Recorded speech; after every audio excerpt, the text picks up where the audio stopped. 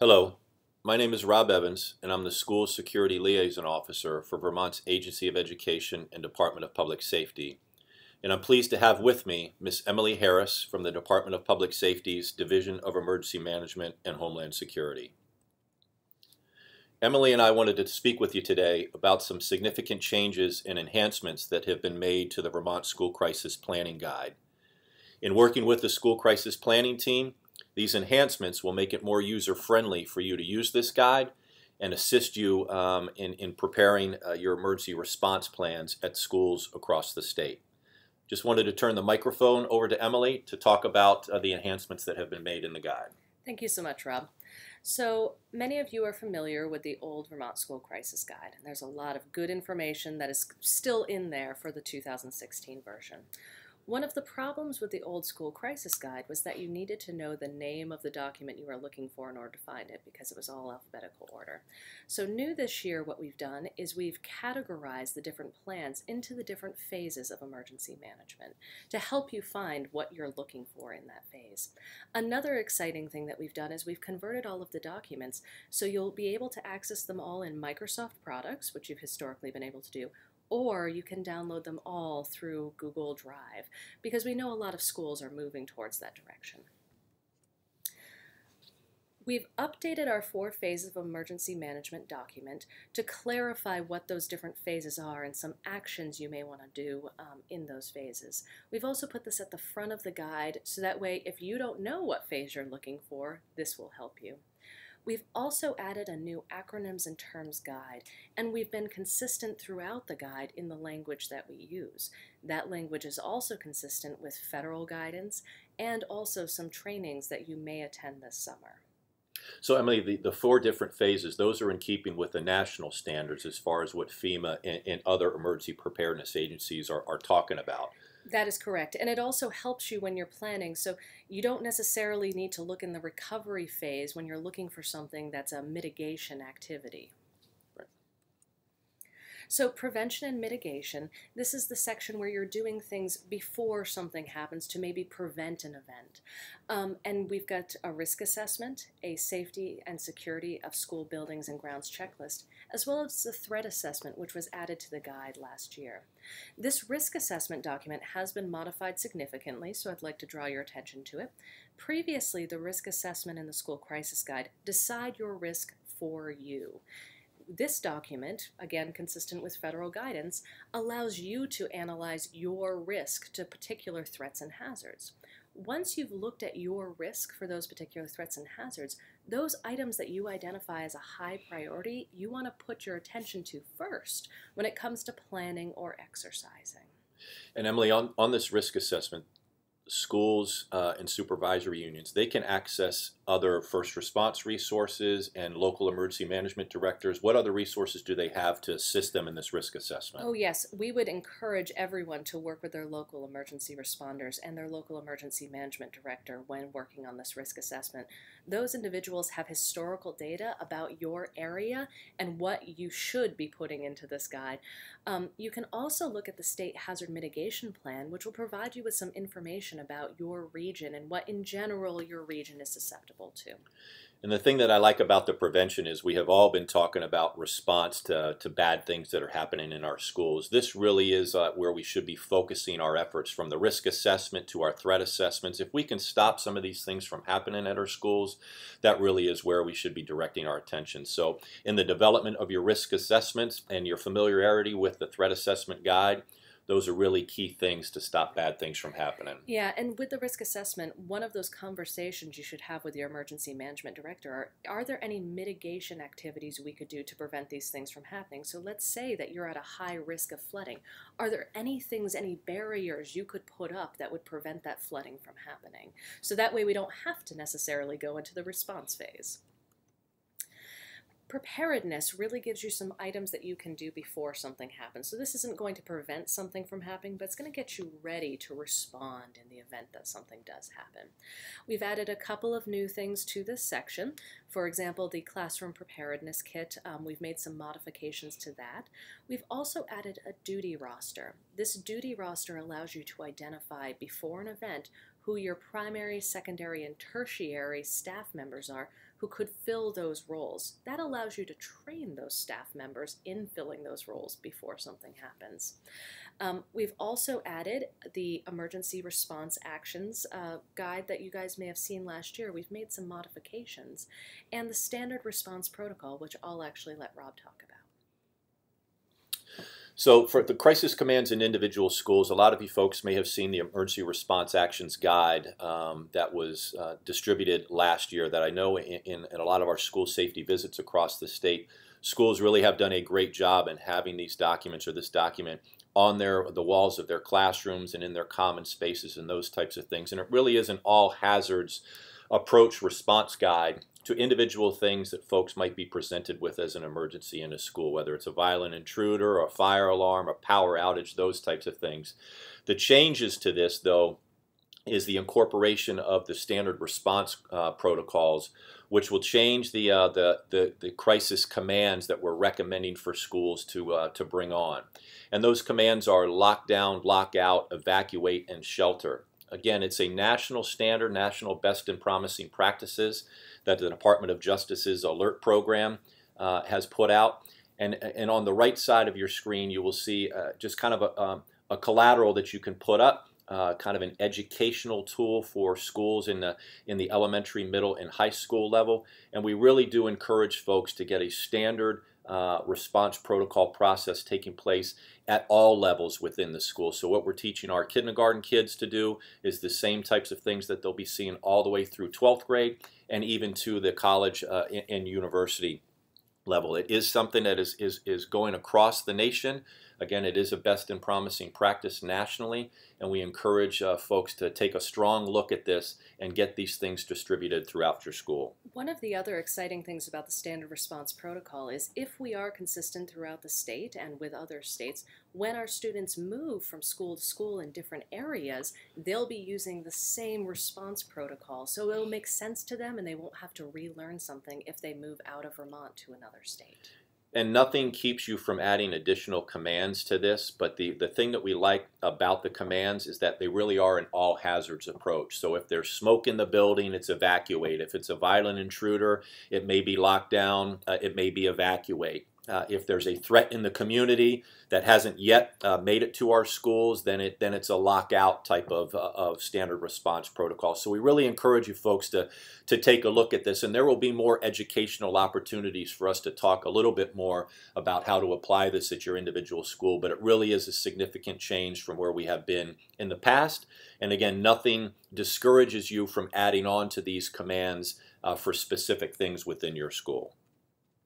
So now moving into the response phase, these are the plans you're going to use when something does actually happen.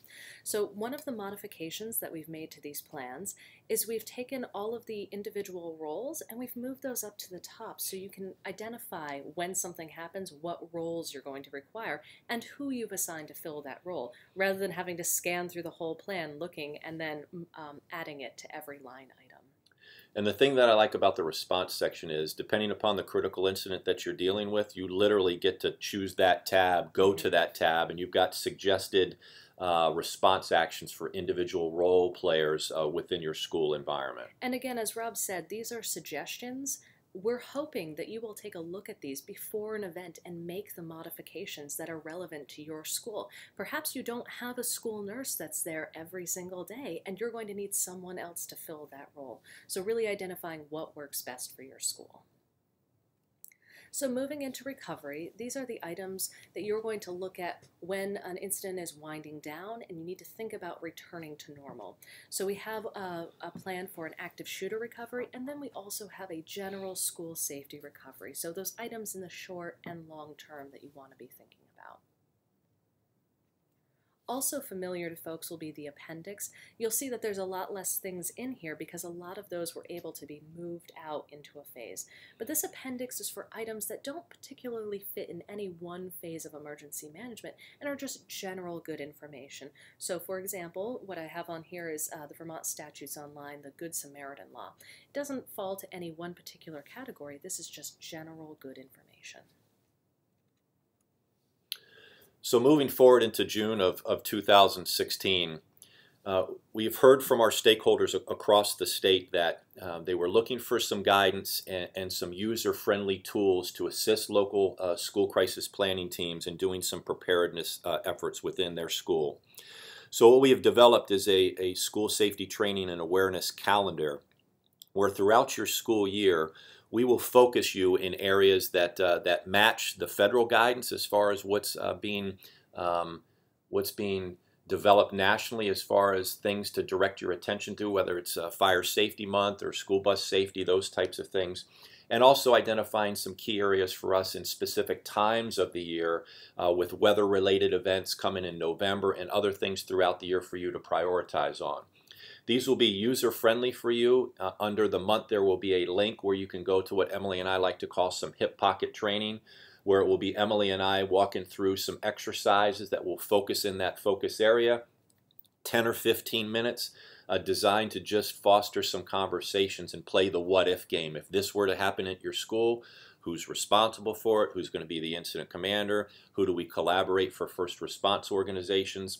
Again, we fully understand the capacity issue that folks have in schools. This really is designed to make it easy and simple for you. I want to talk about some very aggressive training efforts that we have going on across the state and during the summer of 2016. And the first one is the very important training of the Incident Command System. It's ICS 200. And as you can see, we have a lot of locations across the state where these trainings are going to be taking place. And these are not out-of-state instructors that we are bringing in. These are in-state instructors that have a very good working knowledge about the Vermont-specific way of doing business. We've got folks that have worked in emergency management, state police background, former principals in schools that will be doing this training. And I think it's extremely beneficial that folks get to this. This will allow individual executive leaders within schools to understand how the response communication takes place when they're responding to a critical incident. How do you work with your first responders? How do you make decisions during a critical incident? Who should be sitting at the table? When should you be sitting at the table? It's 2 days worth of 8 hours training each day, but at the end of it you walk away with a certificate of attendance and training. But it really, more importantly, it gets you engaged in the decision-making process during a critical incident. The next training that we have offered this summer is the EOP development course, which is going to be provided by the folks at REMS, which is the Readiness and Emergency Management for Schools. 2 separate trainings. The first one on Monday, August 8th, is a Train the Trainer program. That's going to be from 9 till 5 at the Vermont Technical College in Randolph.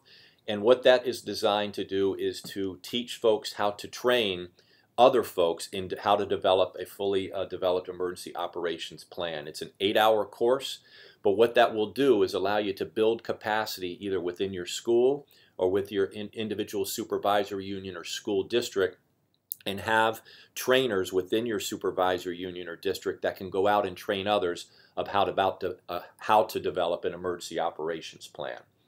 The second day of training on Tuesday, August 9th is a Train the Educator.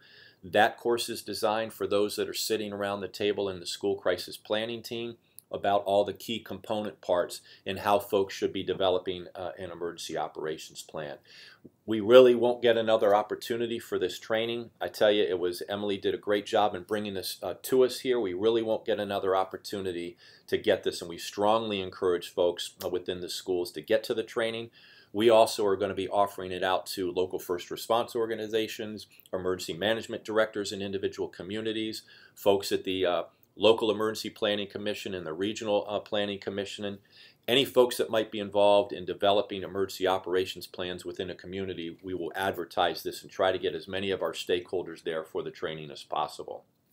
All the information on how to sign up for the training will be coming out in weekly field memos and through principals and superintendents associations. So if folks have specific questions about this, you can absolutely give Emily or I a call, and our contact information obviously was on the front of the PowerPoint. So we encourage folks to attend the training. We've had a lot of conversations already about the traditional response to an active shooter, and certainly our standard response protocols move away from the traditional response of just locking down and locks light out of sight type of thing. What we want folks and we encourage folks to continue the conversations about options-based response capacities, where we're not just sitting in a lockdown and waiting for bad things to come our way, but we're giving and empowering people to make individual life-saving decisions. And that's a significant change, and we understand that from where we've been in the past. Folks have already gotten engaged in a lot of the training opportunities that are out there, whether it's the I Love You Guys Foundation or Run, Hide, Fight or Alice, and folks are bringing these folks in to do this training, and we appreciate it and strongly encourage folks to educate themselves on what these different response methodologies are. But we also encourage folks that don't make these decisions to move to these areas without having a broad-based conversation with your community, your internal and external partners, local first response communities and those types of things, to just make sure everybody is educated and informed about why we're moving away from just the traditional lockdown responses. What we've done here is just kind of classified each one of the individual trainings that are out there, some of the positives and limitations in some of those, the costs associated with some of those. Is it school-based? Is it law enforcement-based? Those types of things. The other thing on the far right of the screen is the coming storm video. If folks haven't had an opportunity to see that, that really is a great snapshot of what an active shooter, violent intruder situation might look like in your school. It was developed by the Department of Justice FBI's Partner Engagement Division. It's about a 25 or 30-minute video, which really goes from the beginning of a threat assessment and a social media alert to a potential violent situation taking place at a school, from the response to an active shooter to the setup of unified command and public information, tactical EMS, family reunification and recovery after an active shooter on campus. Really is a great opportunity to see that, and it also fosters conversations with your local first response community about how you might respond to an active shooter at your school. If you have not seen it, I would check with your local law enforcement or state police barracks. A lot of those folks have access to the video, and if you don't and they don't, then you can certainly give me a call as well, and I can get you a copy of the video to look at your school crisis planning team. What we wanted to talk about is just some new guidance that's coming out from the Agency of Education on best practices for schools regarding local implementation on school safety. Our previous language was a little bit vague and was not in keeping with best and promising practices nationally. It didn't talk about school-specific EOPs or it conforming to the National Incident Management System, that we wanted it to be aligned with the School Crisis Planning Guide, that it was going to be reviewed and updated annually. And what we really are focusing is, if individual schools don't have a fully developed EOP, the School Crisis Planning Guide really should be the minimum standard guiding document that you have in the absence of a fully developed EOP. So that really is what we're saying is going to be the minimum standard for crisis response planning. Just wanted to thank you folks for taking an opportunity to view the video. Certainly, if you have any questions about the implementation or the School Crisis Planning Guide specifically, I would encourage you to contact Emily about the document and its implementation and the planning process. If you have specific questions about training, or wanted to have a conversation about the emerging trends for a violent intruder, or would like me to come in and visit your school or assist your supervisory union and district in enhancing your emergency preparedness efforts, both Emily and I have been traveling around the state to have these conversations. I will tell you that the larger group of folks that we can speak with at the SU or district level, that's a bigger bang for the buck as far as Emily and I are concerned. So I would encourage you that if your SU or district at the superintendent's level would like to get a group of folks together within your SU to have these conversations, Emily and I would be happy to come in and have those conversations with you. Appreciate all the efforts that folks are doing locally. We have some great things happening across the state, and just would encourage you to continue with this very important work. Thank you.